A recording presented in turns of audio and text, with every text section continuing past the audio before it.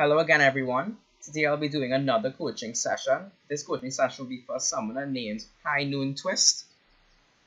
Rather than going over my constructed theorem macro tips, firstly, I will be going over the particular micro specifics about the champion being coached, which is Xin Zhao.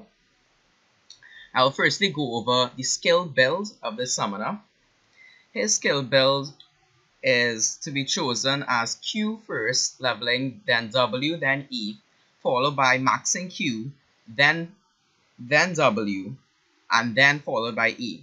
However, what I recommend and what I have obtained from a challenger player on the site op.gg is instead this skill build. I do not play Xin Zhao myself, however, this is from a challenger player, and so it is much more correct than this skill build. This skill build here recommends that you start E first, followed by Q, then W, which is quite different from this skill build which the summoner High Noon Twist uses.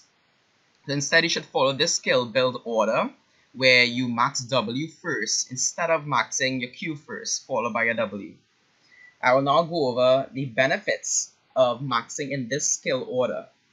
Even though I do not play the champion Xin Zhao, I have done some research on his abilities, and I can give some valid information on the reason why you would, instead of maxing Q first, you would instead max your W first. So, just to make sure you are aware of what I'm saying, you should follow this build, this skill build, and not the skill build that you have already chosen. So you need to change your skill build maxing order. This will greatly benefit you in each game playing Xin Zhao. And so you need to take this information into each game. I'll briefly go over the reasoning for maxing W first instead of maxing your Q first. So these skills are in order. Your Q is the second one here, W after, then E, and firstly has the passive. I'll read the passive firstly. It says, Xin Zhao on every third basic attack, or when he uses Wind Becomes Lightning, which is his W, which is the skill that they suggest to max first, your W. It says, when this skill, which is your W strikes, it deals that damage and restores a certain amount of HP. So whenever you use a third basic attack, or you use the W, it deals this damage and it restores your health. Being able to sustain in the jungle, what I mean by sustain is to keep your HP high, is very beneficial, as if you have a higher HP pool, you're able to clear more camps. Not only that, but you're able to do more ganks and stay on the map for a longer period of time before having to go to base.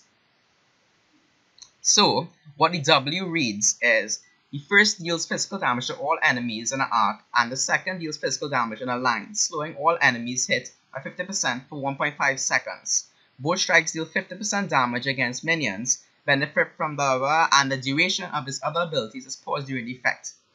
Basically, what all this means is that you are able to provide a slow onto the camp that you are clearing. And when you're providing this slow onto the camp, it therefore decreases the speed at which it can do damage to you and basically CCing your camp. And so this is beneficial when you are clearing in the jungle. And this is probably the most likely reason why most challenger players max W first over Q, which says it simply dashes to a target enemy, and then if Xin Zhao is within attack range of his target, he instead skews his target with his glaive. Then gets bonus attack speed for 5 seconds. This could be beneficial, however, the reason why they max W first is so that you're able to sustain better in the jungle. That is the main reason. So you should max your W first because of this.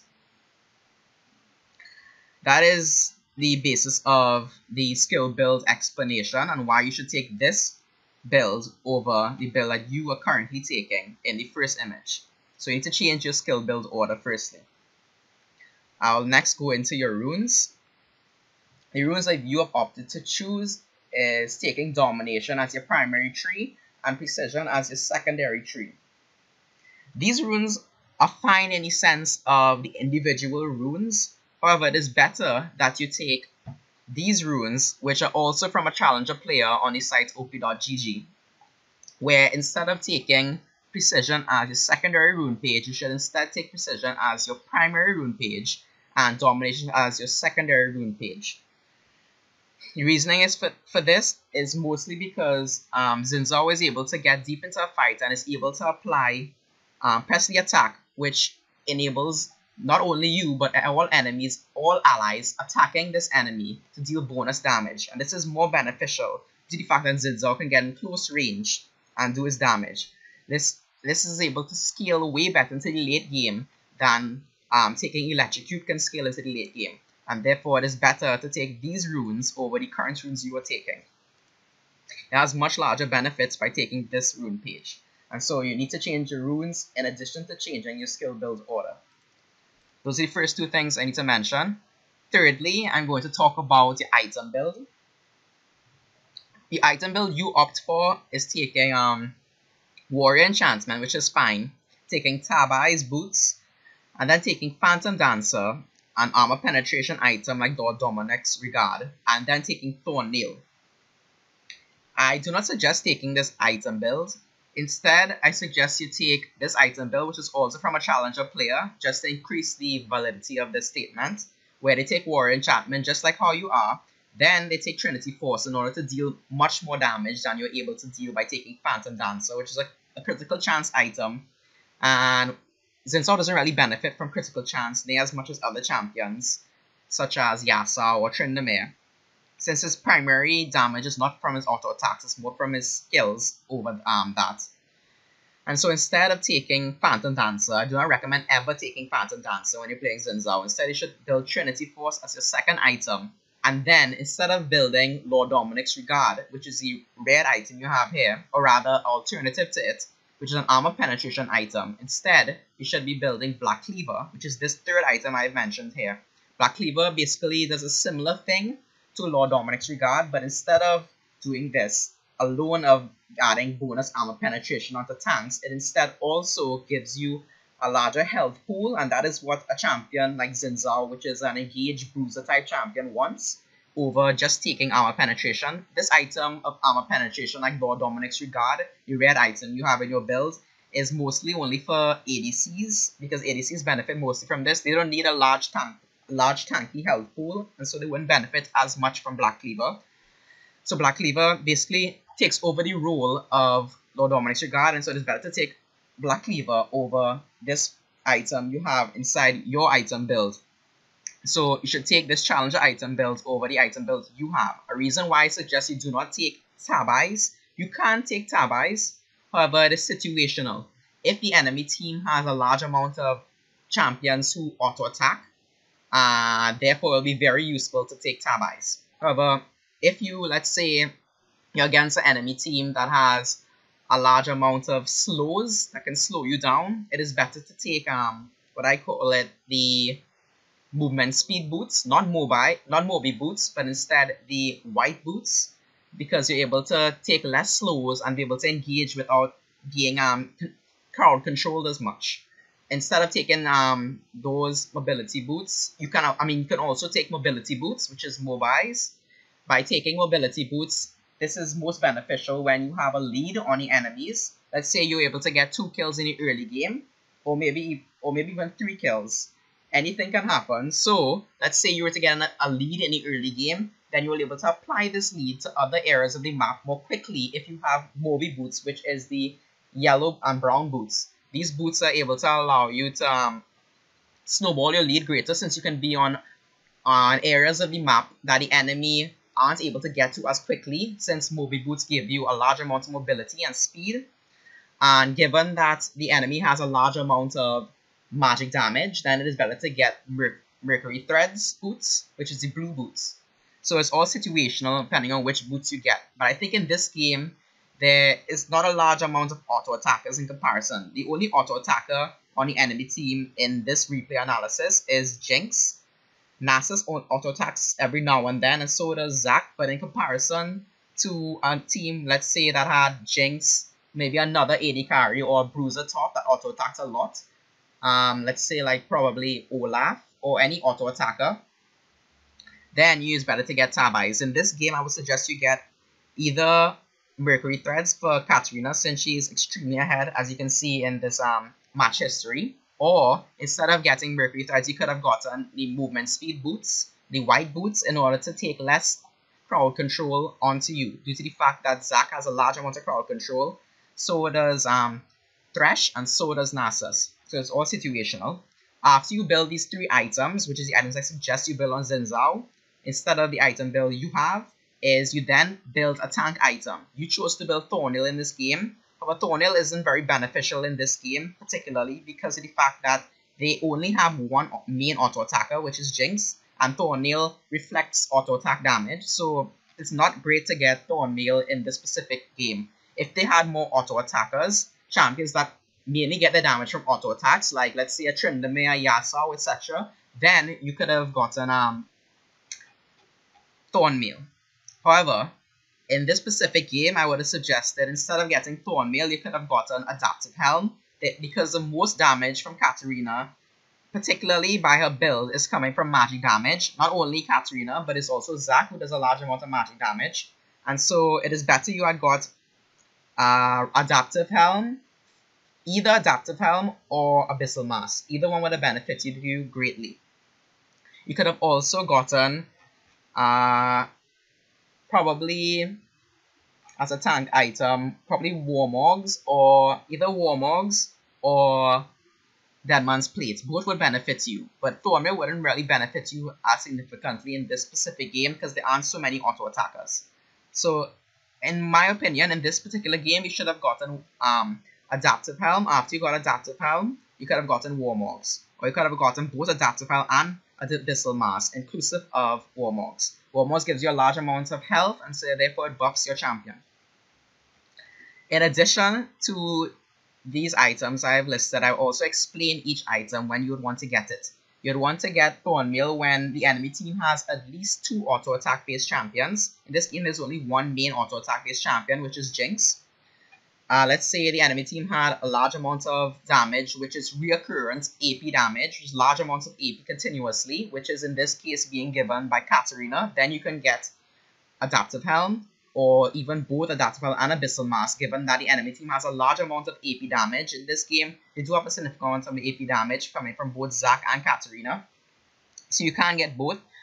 Let's say your team had a healer, then you could have also gotten Spirit Visage. What I mean by a healer is you could have had like a Soraka on your team, or you could have had a Sona, or any champion that can heal you. Then it would have been beneficial to get Spirit Visage, because what Spirit Visage does, which is the green item here, the Spirit Visage applies magic resist, which will help you in being tanky for Katarina and Zac. But not only this, it also would allow you to heal more from the healing done by your support, which could have been Soraka, or not only Soraka, but it could also be Sona, or even your champion itself, Xin Zhao, heals a lot, but it would be more beneficial if your team had a healer support. So, in addition to this, you could have gotten Deadman's Plate if the enemy team has an AD, lots of AD damage. They have a mixture of AP and AD damage. You have Jinx and you have what's it called, Nasus. Therefore, you would benefit from taking Deadman's Plate in this game. If when you want to take Randuin's is when the enemy team has a large amount of critical damage. Randuin's is the yellow item here. The Randuin's will benefit where the enemy team has large amounts of crit chance. Let's say the enemy team had a Tryndamere or Yasuo, or let's say they had, even in this game, it might be okay to build Randuin's for Jinx. It's all situational. You could have built either Deadman's Plate or Randuin's. Both will be beneficial. So it's your choice, but Randuin's is mostly the enemy team has large amounts of crit chance. Let's say in addition to Jinx, they also had a Tryndamere, or they had another ADC who builds large amounts of crit chance, like maybe a Vayne, or if they had a Yasuo. All these high critical chance champions, in addition to maybe Gangplank. Gangplank also builds high on critical chance, and therefore Randuin's would be very beneficial in those instances.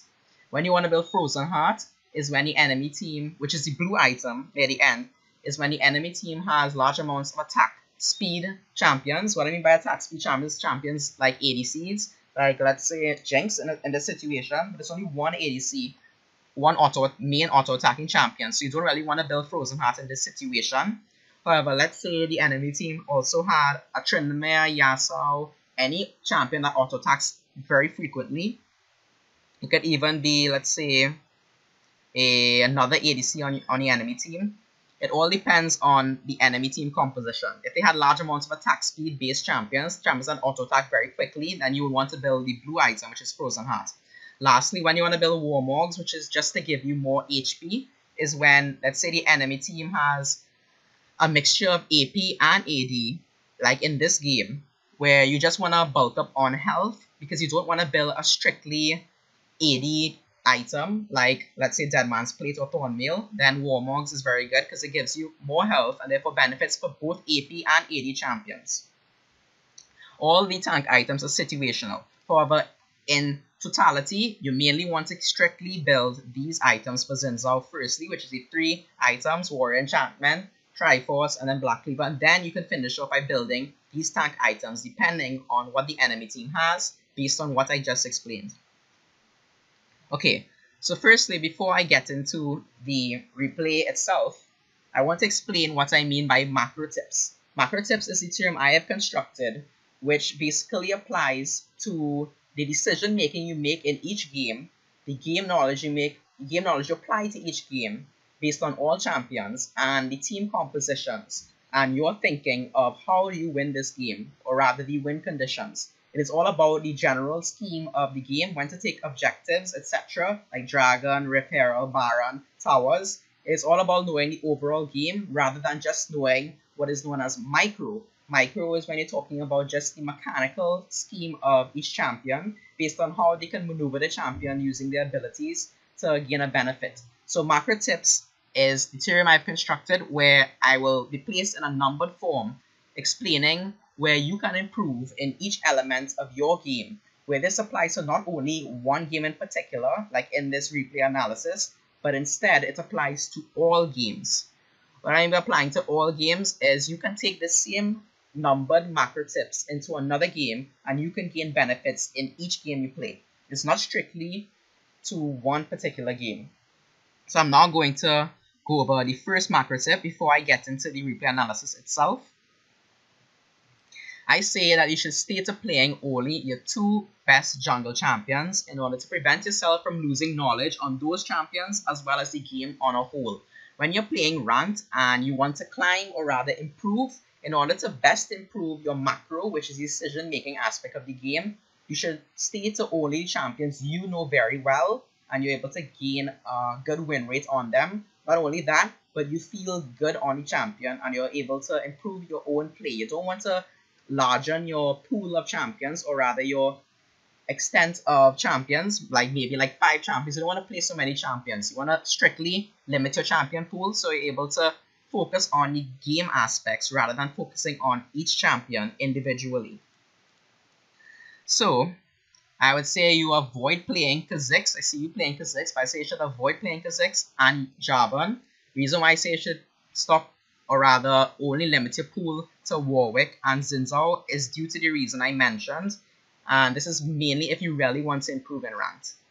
So only play 2 jungle champions. If you're playing support, similarly only play 2 support characters. I see you play Sona, so stay to those champions alone.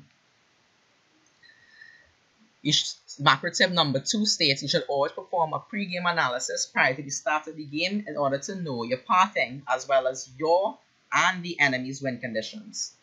Win conditions states how you win a particular game in both your side of the team and the enemy's team. So based on looking at this image, which states the enemy team composition and your team composition, in order to win this game, you need to snowball the early game. Reason why I say you should snowball the early game is because the enemy team has a stronger team composition, which relates to how they will win team fights. They have Zac, who can engage very well and is not only a good engager but is also very tanky. They have Nasus, who scales infinitely into the late game. They have Katarina, who is able to do a large amount of AoE damage once you are in the circle of her ult.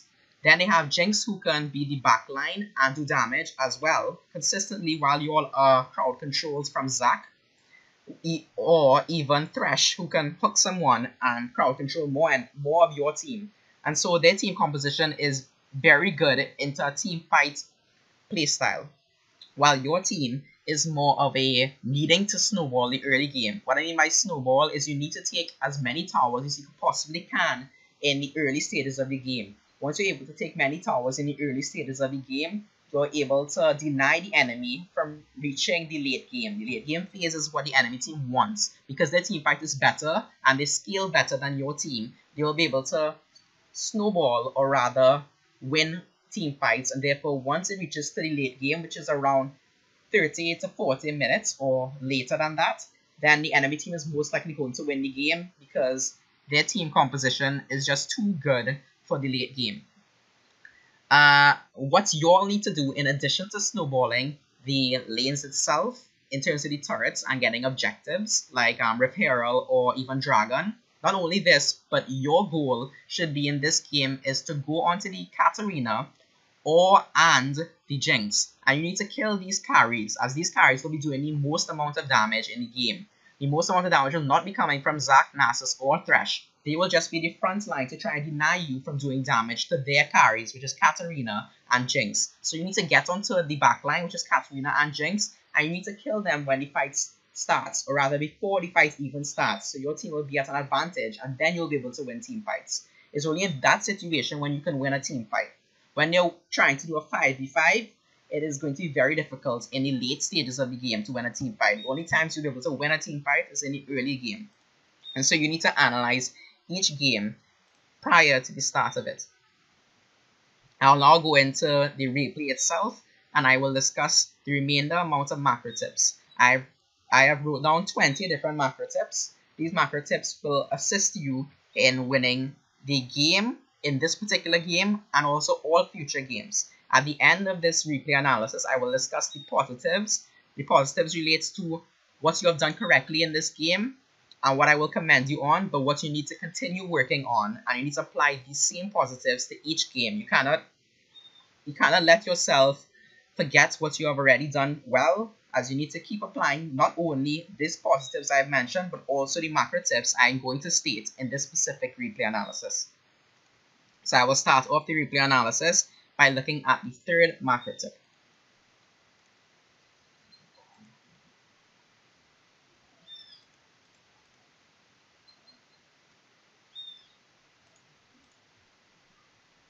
So you're starting at red buff. Now your red buff is fine because you're getting a leash from your bot side, and bot side gives the best leash. In this situation, I see that Tristana is AFK in the early stages of the game, so you don't get as good of a leash as you could have possibly got. But if Tristana was there, you would be very healthy on your first camp.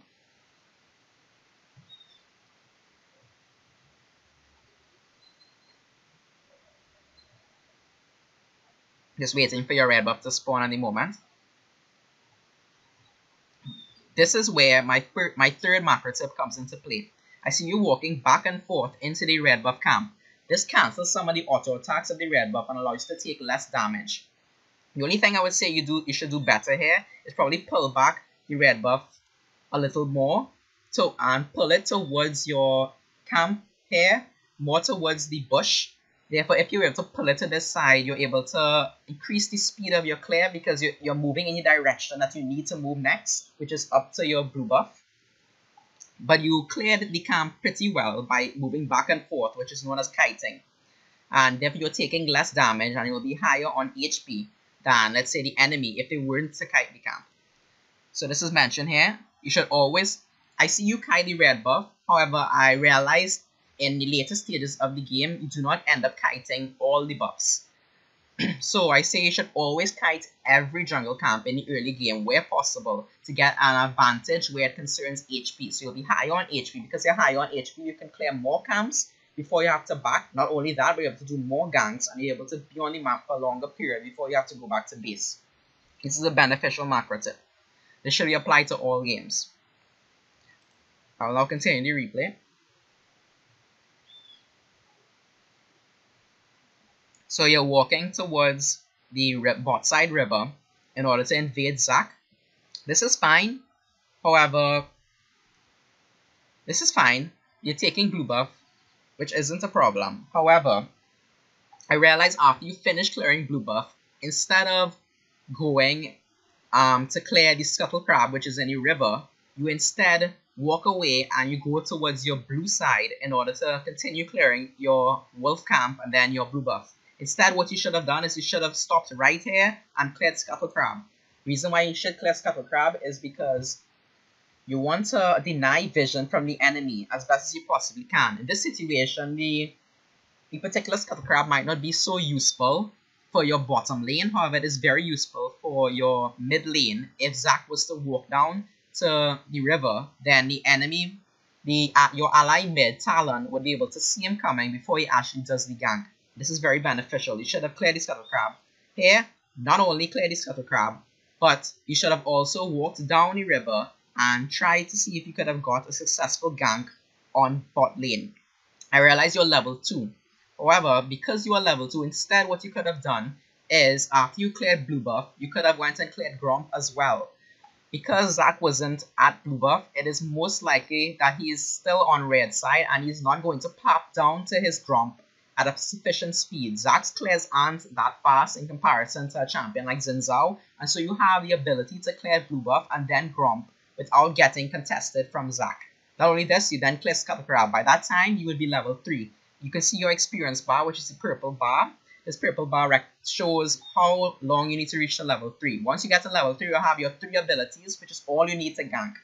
Then, after you cleared Gromp, Blue Buff, and Scuttle Crab, you could have walked down using the speed boost from the Scuttle Crab and tried to get a successful gank on bot side. I cannot see bot side to see how low on HP they are. However, if your bot side was on higher HP, even if they are like mid HP, then you can easily gank that bot side. Because you have a Lux who can also help you to get some damage onto them and both not only damage them but also crowd control them. This would be beneficial. So you should walk down the river and you should check to see if you could have got a successful gank here. This would very easily snowball the game. You can get a lead on kills. Not only kills, but you're also going to get a lead on experience. And you're going to put your bot side ahead. But not only put your bot side ahead, but also put the bottom enemy lane also behind. I cannot see the HP levels of your team. However, it is most likely you could have done this gank if you took Gromp as well as Blue Buff and the Scuttle Crab to get level 3. So you always need to consider gank opportunities where possible. You cannot gank mid in this situation. You can easily gank bot side because they are so pushed up. So you need to consider always getting a gank where you can, instead of walking all the way back to your side of the jungle. This can be very beneficial for you. Not only that, but you could have, instead of just going down, which I've suggested from Scuttle Crab after clearing the Gromp and Blue Buff, you could have gone back to your jungle and got level 3 from maybe the Raptor Camp or Golems, and then you could have parted down through the Tribush bot side, and then you could have got a successful gank most likely. So you need to always think of gank opportunities that could work. So I mentioned here, always kill Scuttle Crab if you are near the area and is uncontested by the enemy jungler. This is macro tip number 4.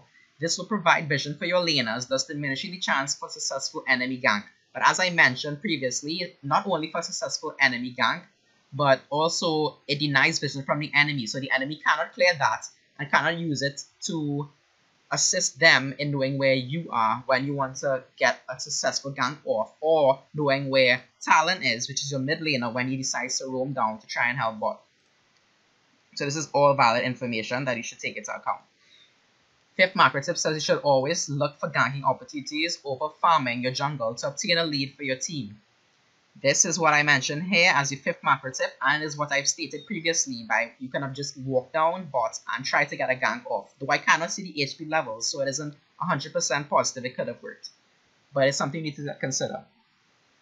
I'll now continue the replay and state the 6th macro tip when it reaches that point.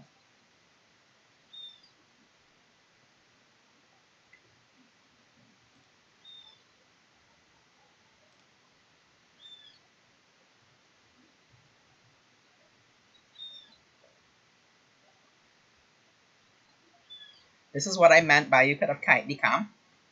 You're not kiting the wolf camp, but you could have kited the wolf camp. You could have walked back and forth in order to deny damage being taken onto your champion, and this will keep you healthier. You don't take so much damage due to the fact that Xin Zhao has a very healthy kit by nature of his skills that heal him. However, you could have cleared it maybe faster, and you could have also taken less damage.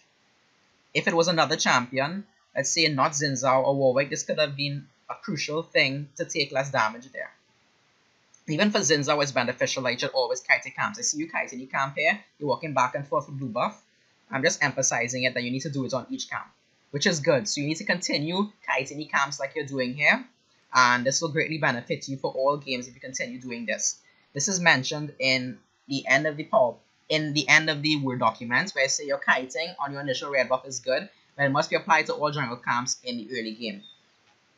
This is a good trait that you have picked up, and you need to continue it for all games, and it will greatly benefit you, as you'll be more healthy in the jungle, and therefore you'll be able to extend your lead to other sides of the map.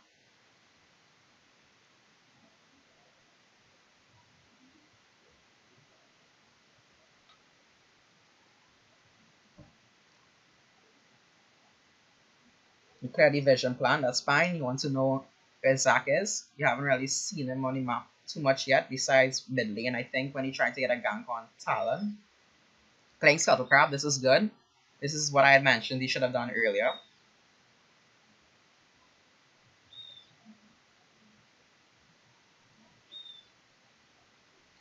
Right, now you're pathing towards top lane for some reason. You don't have... Oh, sorry about that. Yes, as I was saying, you're pathing towards top lane. There's no real reason for you to path towards top lane here, because you see that Olaf has already went back to base, and so you're pathed up to try and seems to get a gank, but there's no real reason for you to try and path up here. Where you are on the map, Nasus isn't able to see you on the map because of the fact of Fog of War, which disables enemies from seeing you based on the placement of your minions. However, if Nasus was a slightly more up in the lane, then you'll be able to see you backing there. And if this was a higher elo game, this is silver in this particular game. However, if this was a higher elo game, maybe even gold or platinum, then the enemy will know where you are if you are up on top and visible in the lane. And you don't want to ever go into a lane when there's no gank opportunity, because Olaf is back. You want to always back in an area that is not visible from the enemy team at all. There's a possibility that Nasus could have seen you if he had placed a ward in that bush where you walked through earlier. In addition to the fact that if he was more pushed up in the lane, he could have seen you, and therefore the enemy jungler could have used this to his advantage, and he could have checked to see if you had any camps in your jungle, if he could have cleared any. Like, let's say he could have walked towards golems and your bot side jungle, and because you're backing and you have to go back to base and buy items, there's a likelihood you wouldn't reach there in time and you'll be able to take your camp. You don't want to ever show yourself on the map, or rather waste time by walking towards the lane. Instead, you should have backed in a location further away from top lane, and you'll be able to waste less time. You may say that this isn't such an important thing, however, it all adds up. Everything is about time efficiency and not wasting time on a whole. So, as I say here, never waste time walking to a lane. This is macro tip number 6, when there are no ganks possible, as efficiency is very important for a jungler. This is exactly what I've talked about previously. I will now continue watching the replay.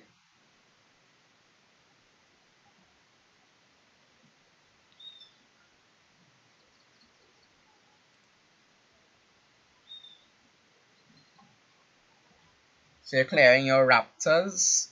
Clearing your raptors is fine here. However, I would have suggested instead you went to your golems first, which is your bottom camp. After you golems, then you could have walked up to clear your raptors. The reason why I say this is you want to clear your camps in an efficient pattern. But when you clear your camps in an efficient pattern, your camps will spawn at correct times, and you're clearing all your camps. So you wouldn't be missing a camp by not clearing golems. So you need to clear golems, and you need to clear all your camps. You can't put a higher priority over a specific camp.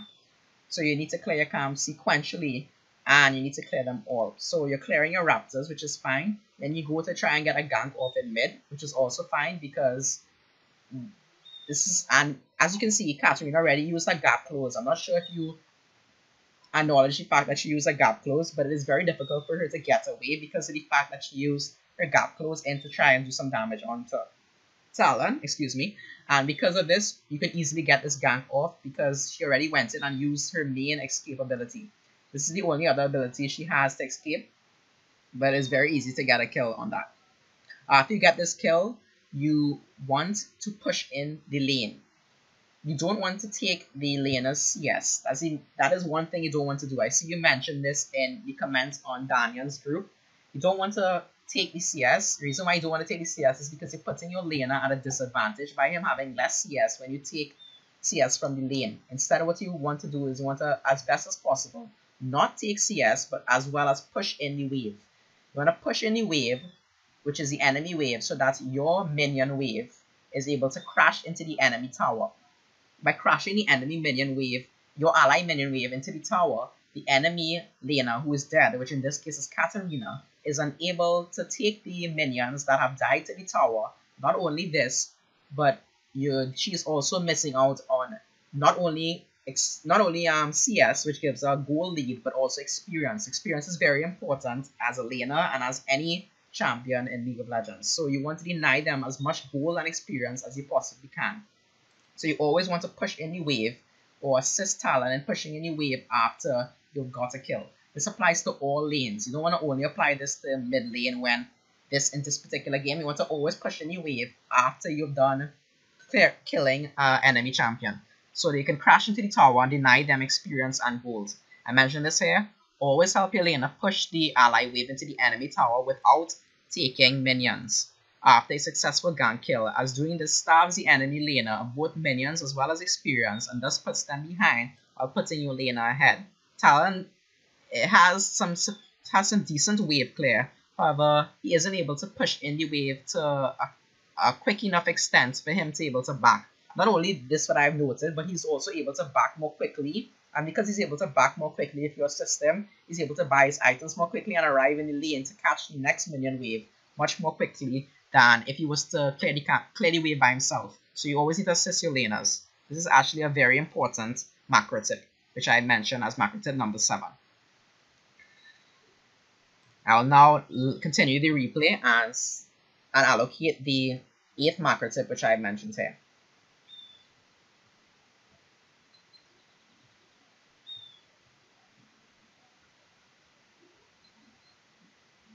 You're trying to get vision on Zac, which is fine.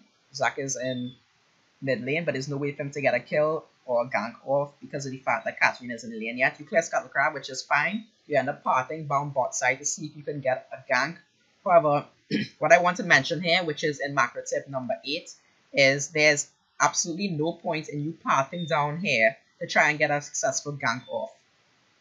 Reason why there's no chance of you getting a successful gank off here is because of the fact that your laners are pushing the minion wave into the enemy tower, and the enemy laners are very near to the tower and very far from you being able to damage them, and so they are not going to be able to push up the wave quick enough for your laners to be able to be more pushed into their tower for you to be able to gank the lane itself.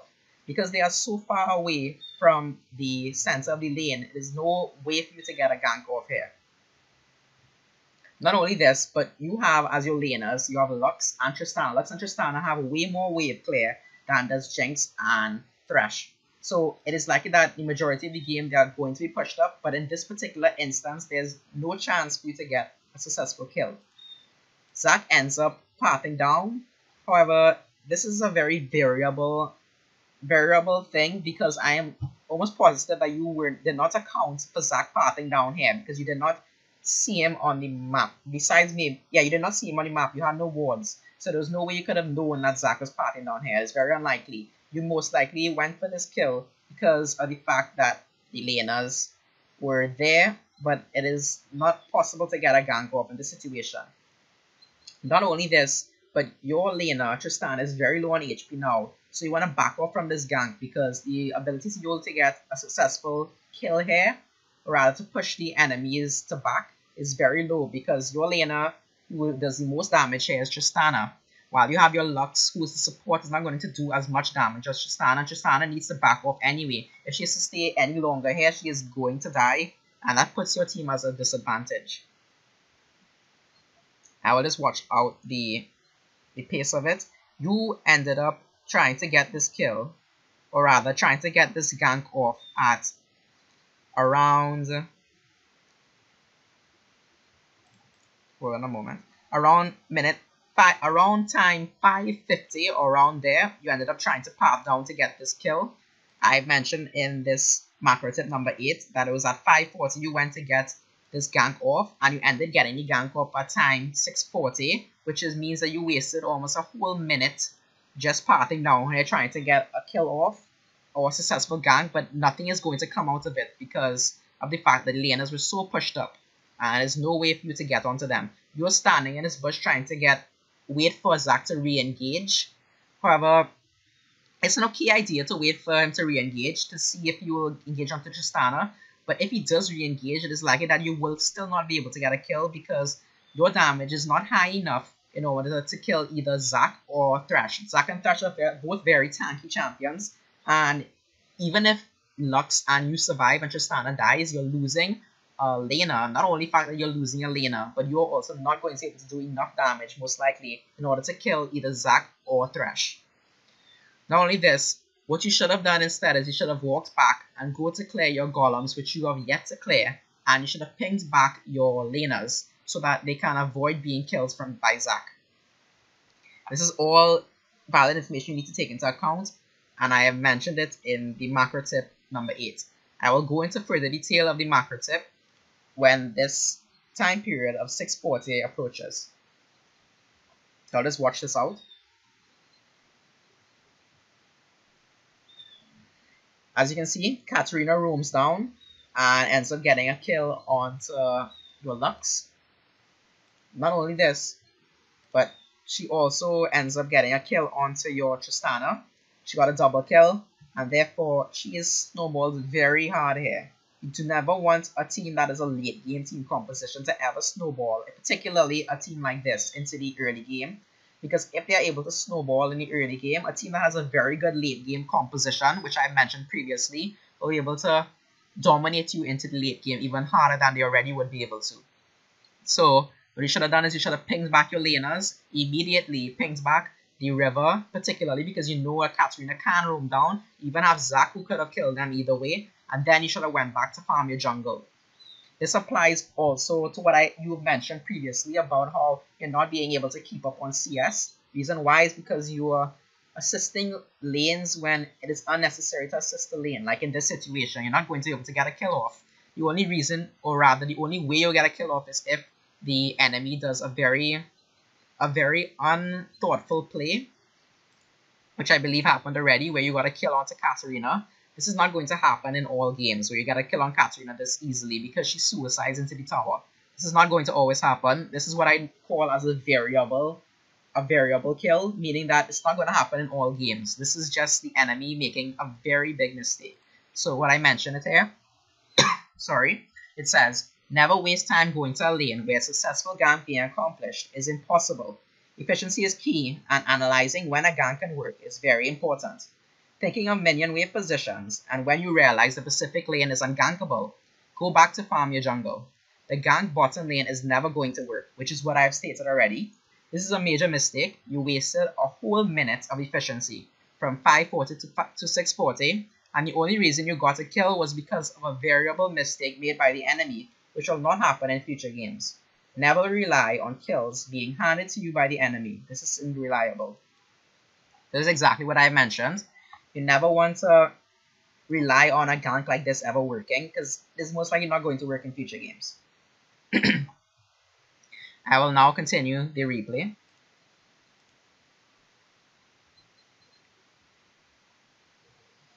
You end up waiting here to catch the minion wave, which is fine because you want to gain the experience that would be lost otherwise if you weren't here.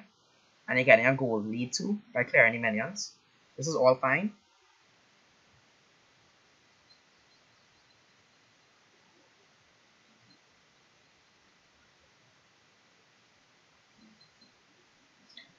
What you're going to end up doing now is you're going to try and clear your red buff. Clearing your red buff, or rather clearing your red buff is fine. However, you should have cleared your golems before you cleared your red buff. You have yet to clear your golems for the game. And I don't believe you ever clear them in the early stages of the game. You need to clear all your camps so they'll be up at particular times and you'll be able to stock up on your CS, which you have already talked about you have a problem with. So you should have cleared your golems. After you cleared your golems, then you could have cleared your red buff. I mentioned it in macro tip number 9. Always clear your camps in your initial clears 1 and 2, as well as always clear your camps sequentially without putting one camp as a higher priority than the other, as if you do this, you are denying yourself both experience and goals. I previously mentioned this macro tip, however not in as much detail as I mentioned this time. Exhibit at 8:55, which is at let me see. I'll just skip to the time.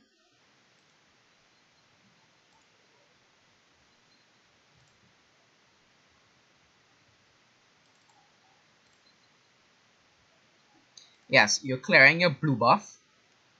However, when you're walking towards your blue buff, you end up missing clearing your wolves, I believe. I'll just play it out.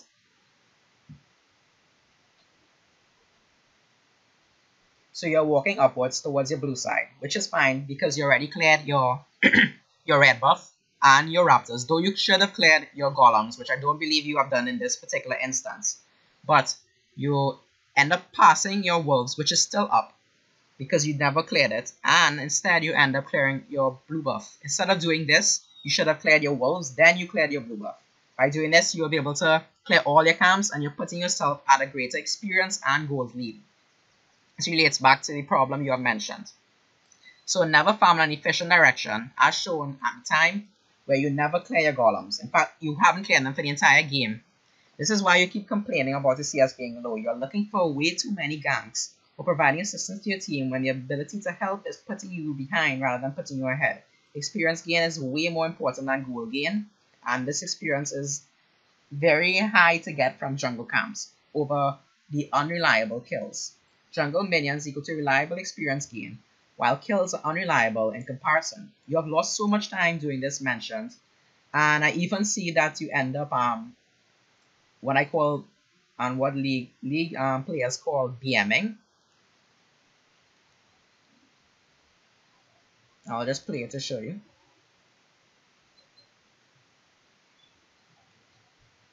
So you end up walking towards mid lane, and there's no way for you to assist talent here. This is what I mean by you're wasting time by trying to assist the laner, where there's no way for you to assist the laner in the first place.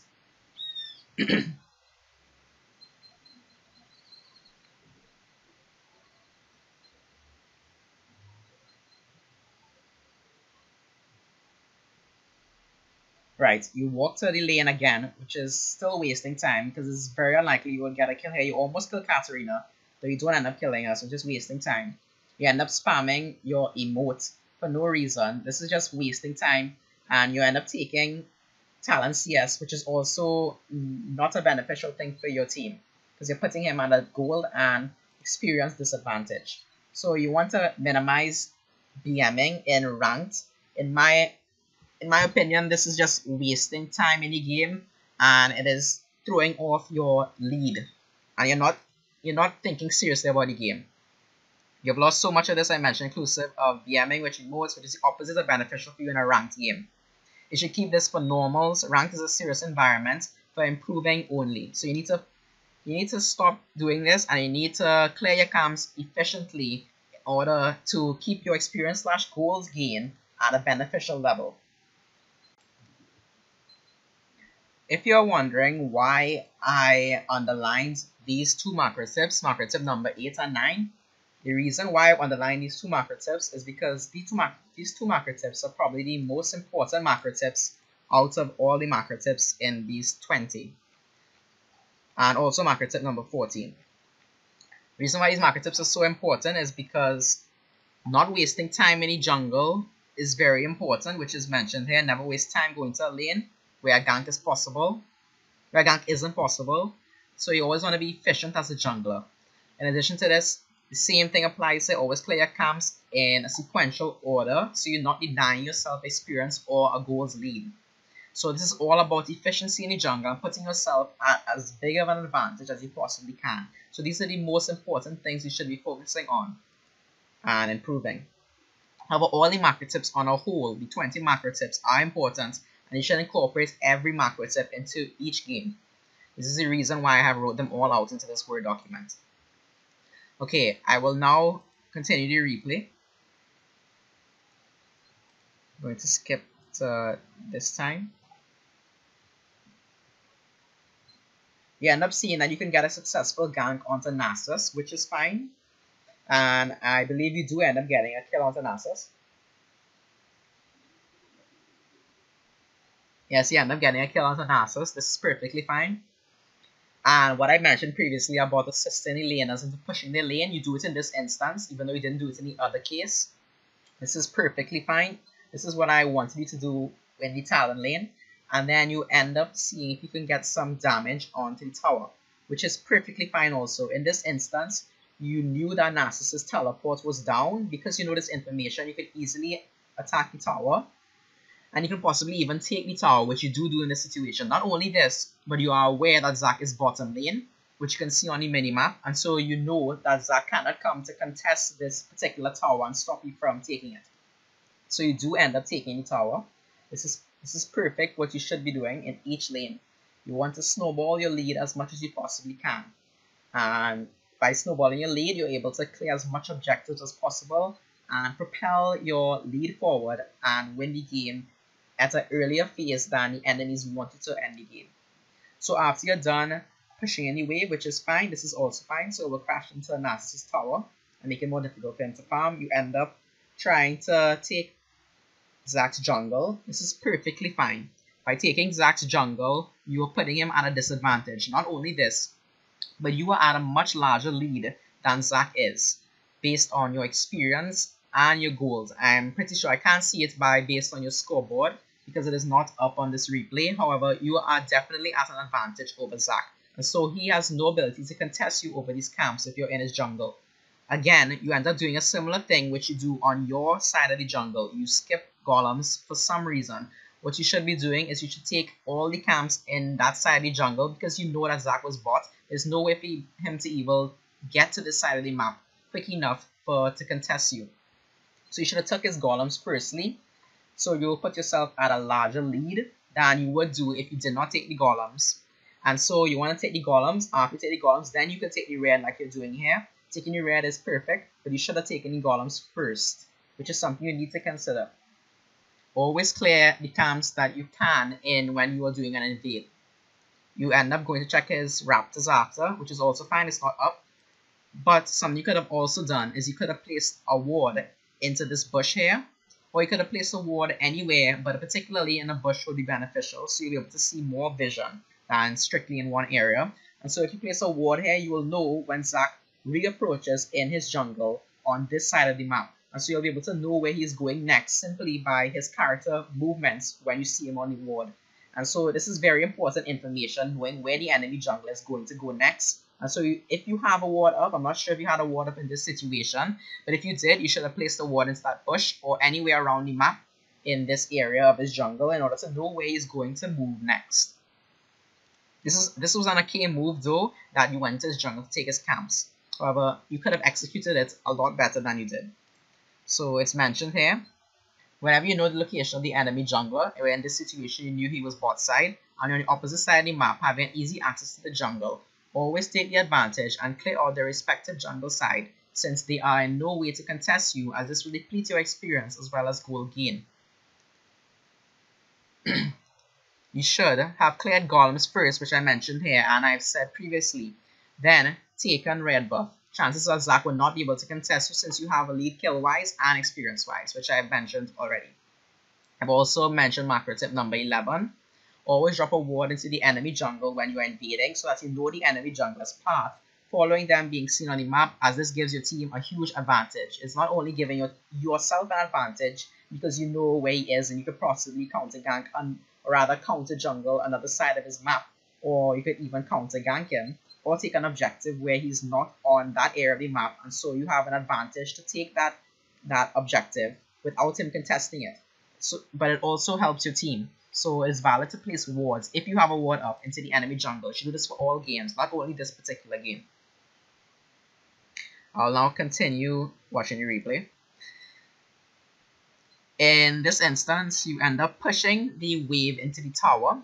This is a very good move that you were able to push this wave into the tower. The reason for this is because they have a large minion ally wave coming in order to reach to crash into this tower. If you push the wave in, it will easily crash into the tower, and because Katarina isn't in the lane yet, she is going to be denied a large amount of experience and gold if she doesn't approach this tower in time when you push the wave into it.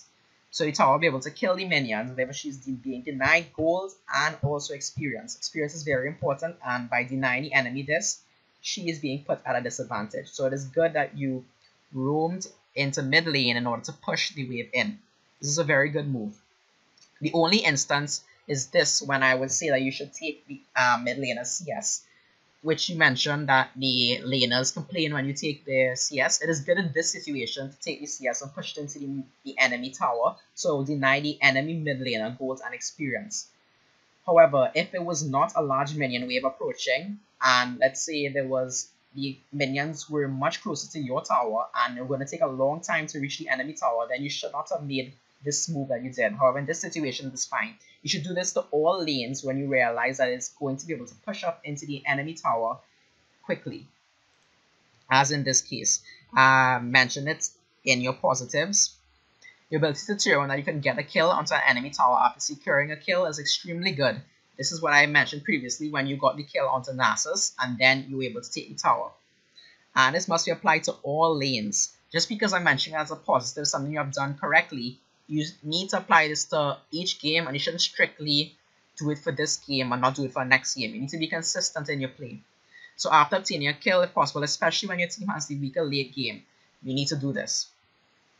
Next, I said knowing to push in a wave when it's close to crashing into the enemy tower, especially when there's a big ally minion wave, is very good, as this denies the enemy large amounts of gold or experience. I will now go on to the next macro tip, which is macro tip number 12. You have been on the map for an extended period of time, which I haven't shown. However, I watched the replay and saw that you were on the map for a very long time, and you even counted jungles and you got a kill. So you most likely have much more than 1.5k gold at this point in the game. You never want to be sitting on such a large amount of gold, like 1,500 gold. Reason for this is because you're putting yourself at an item power spike diminishing, meaning that you will be at a decreased amount of items you could have had if you were to back at a faster time. So you want to back as soon as you're done pushing in the wave, which you have done here. I believe you do not end up backing, you go back into your jungle to try and take more farm. But you're putting yourself at a disadvantage by doing this because you're not going to spend your gold, which you need to spend when you're sitting on such a large amount. I mentioned this here, always back when you have at a maximum of 1.5k gold, because if you stay on the map for such an extended period of time, you're not only denying yourself of item power spikes, but also not only what I mentioned, but also throwing off your camp clearing sequence. What I mean by this is you're clearing your raptors here, however, you end up not even clearing your raptors, your golems still. If you had backed, you most likely have the motive to come back bot side, given that you still have your raptor camp up, and because you have this motive knowing that one of your camps additionally are up, you'll probably come back here and then take your golems, and if your red buff is up, then you could have also taken your red. You want to take all this information into account, as I mentioned in macro tip number 12. I'll now go on to the next macro tip. This is macro tip number 13. I'll just play out the replay.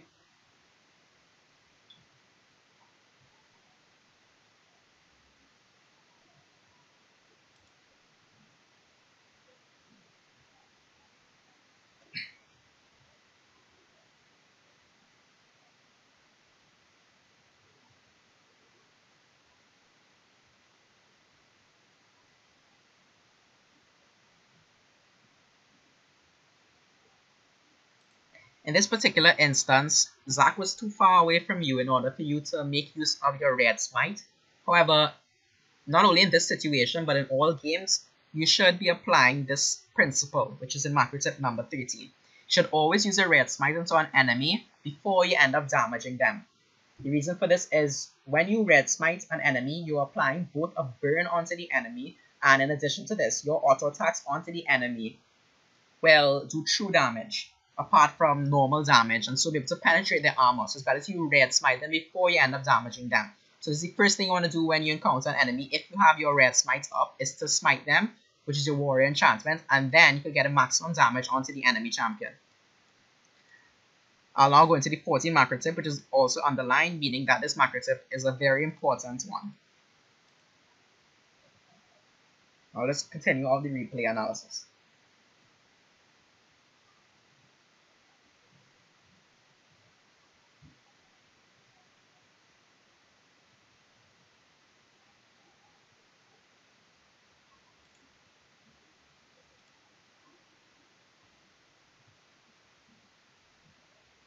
Before I get into macro tip number 14, I want to discuss this team fight.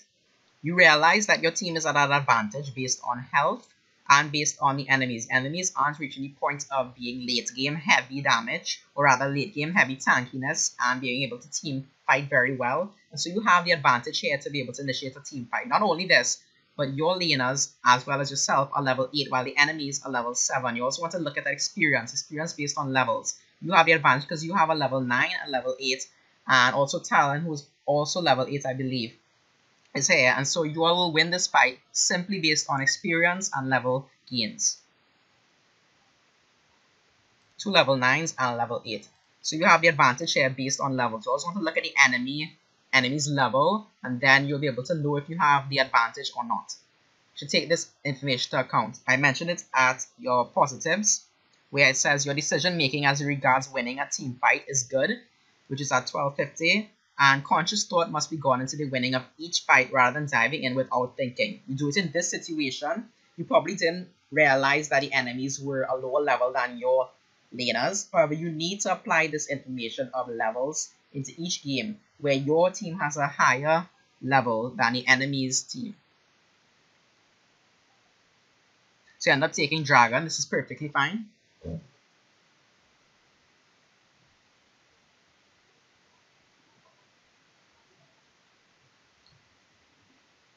I'll just fast forward a bit.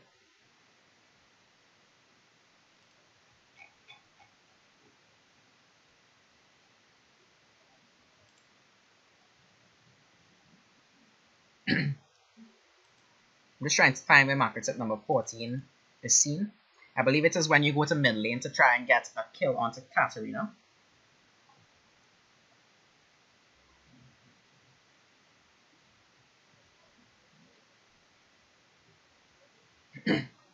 Yes, you end up pathing upwards to try and get a kill onto Katarina. This applies not to the macro side as much as it applies to the micro side. I still included it in the macro tip, so this is more of a micro tip than a macro tip. So what I say is you should be patient with the use of your dash abilities in your champion's kit, considering all enemy escape abilities for every champion prior to using the gap close. I emphasize every and all simply be based on the fact that you shouldn't apply it only to Katarina. Many champions have escape abilities, and so you should apply this to all champions. You can see it right here. You dash onto Katarina. Because you have used your dash, you have no way to get back onto Katarina. You have used the dash already, and because of this, you can't get back onto Katarina to deal more damage onto her.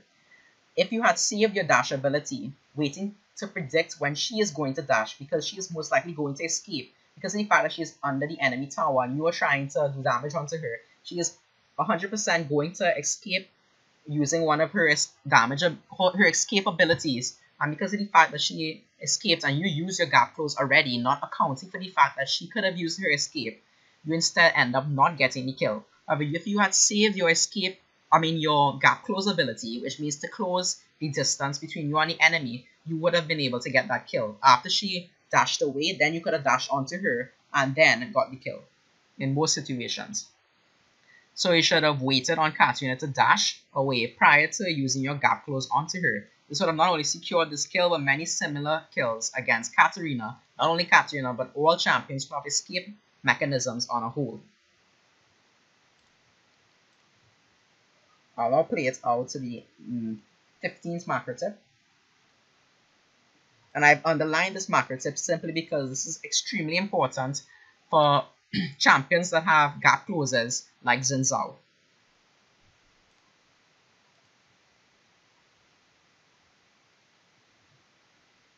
In the 15 macro tip, I mentioned that you could have simply walked up to this tower, which I cannot see at the moment. I'll just rewind it a little bit.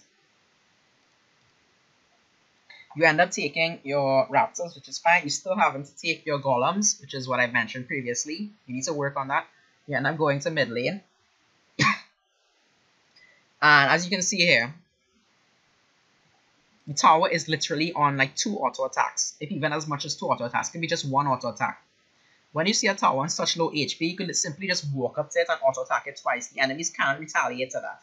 Just auto attack it twice, and then you could possibly initiate a team fight because the tower is doing less damage to you once it's killed. So you could have taken this tower and then you could have initiated a team fight, given that your team was at an advantage. In this situation, your team is at an advantage if Talon is to proceed, and so you could have taken the tower and then initiated a possible successful fight. If a tower is extremely low on HP, simply walk up to the tower and kill it. Then you can safely initiate a fight if there's advantages for you in terms of numbers. I mentioned a tower literally has 10 HP, but you refuse to walk up and take it. You need to take down your respect for the enemy champions. What I mean by respect is this isn't a very high elo game where the enemies are going to retaliate. This might not even be possible in a very high elo game where the enemies can retaliate to you doing 2 auto attacks until the tower is simply 1.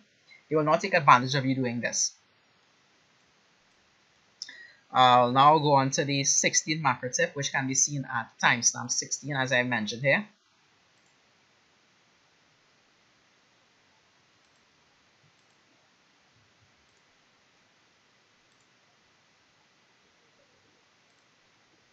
Let's play it out from this time.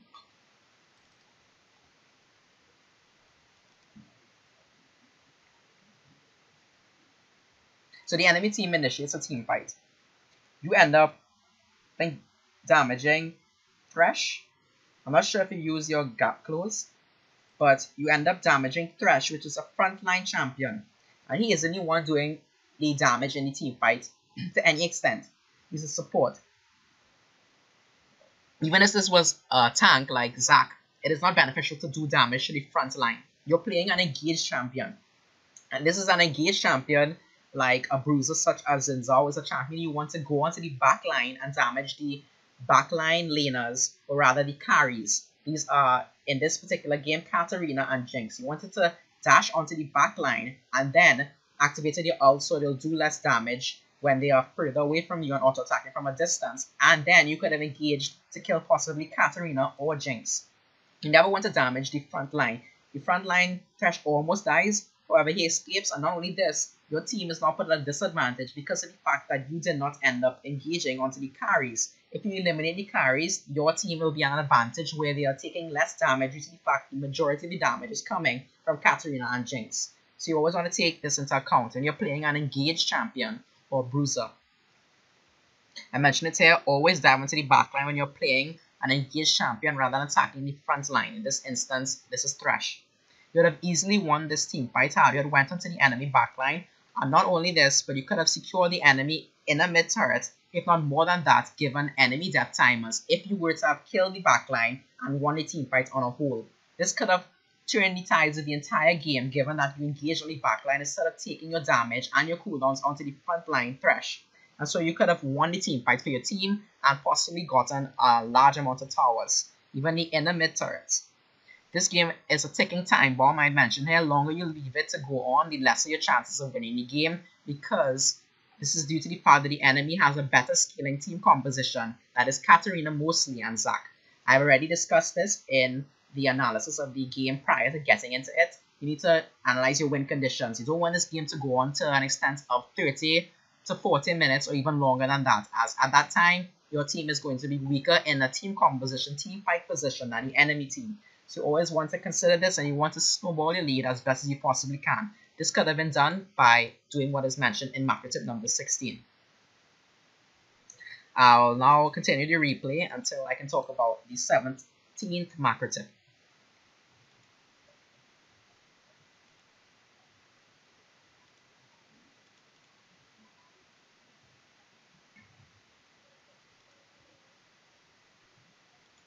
Hold on a moment.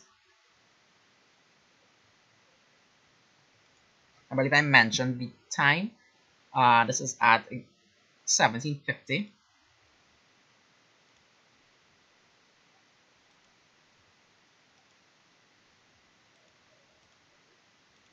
So I'll just let it play out until it reaches that timestamp.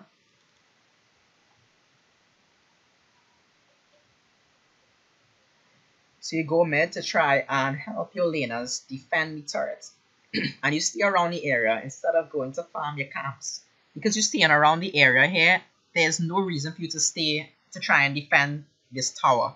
Reason for this is because there is only, I think, only Nasus, only 3 laners in mid lane, and you have 2 champions who has extremely high wave clear. The enemy team has Katarina, Thresh, and Nasus, who are all melee champions that cannot clear the minions near as easily as your laners, Lux and Talon can. Lux and Talon have enough wave clear, which is the ability to clear the minions, then you need to be there. There's no reason for you to be in mid lane trying to defend this tower because your laners have enough wave clear. The only situation where I would say you need to be in mid lane is if the enemy team had more champions who maybe had very good wave clear, or even if they were outnumbered your laners by a large amount. Let's say like 4 of the enemy champions are here and you only have 2 of your laners. Maybe in that situation, then you should have came to help your mid laners, or rather the team in mid, to assist in defending this tower. You're wasting a significant amount of time by just walking around in mid doing absolutely nothing when there are no minions to farm, or rather nothing to help your team not get damage taken onto the tower. Instead, you're waiting here again, there's no chance for you to get a kill onto here. You have no engaged champions. The only engaged champion here is Lux, who can snare, but it is unreliable that you can get a kill there. So that's all wasting time. What you could have done instead is you could have gone into your jungle and taken more camps. This also relates to your problem with CS, where you see you are behind on CS. You could have just went into your jungle instead of just waiting around in the lane when nothing is going to happen because your team has wave clear. And you could have went into your jungle and gained a better experience or goals lead. Which is what I mentioned here. Never spend excessive amounts of time trying to help your team defend an objective. Go into your jungle and power farm, which means to farm to a large extent in order to get an experience or goals lead, rather than continuously denying yourself of this lead, standing in a lane doing nothing to help your team or yourself. This is at this timestamp. This is another reason why you say you're behind on CS, as you're wasting way too much time. Talon or Lux is enough wave clear to prevent the tower being taken. The only situation where you should assist in defending a tower is if your team is outnumbered in terms of wave clear ability. I will now look into the last 3 macro tips, and then this concludes all the information I want to relate to you. And by using all this information I've mentioned, you should significantly improve your play, and this is a large amount of information. I know it will take a long time to implement all of it.